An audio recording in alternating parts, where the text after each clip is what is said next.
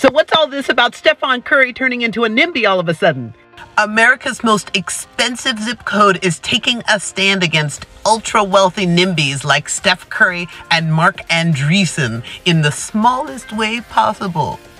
So what's a NIMBY? Well, when we say NIMBY, we mean someone who says not in my backyard, generally referring to development of any sort. Steph just moved to Atherton, this tiny little town here south of San Francisco, which also happens to be located in the wealthiest zip code in the entire nation. Well, California is facing an immense housing shortage, and every 8 years the cities have to show how they're going to help address it.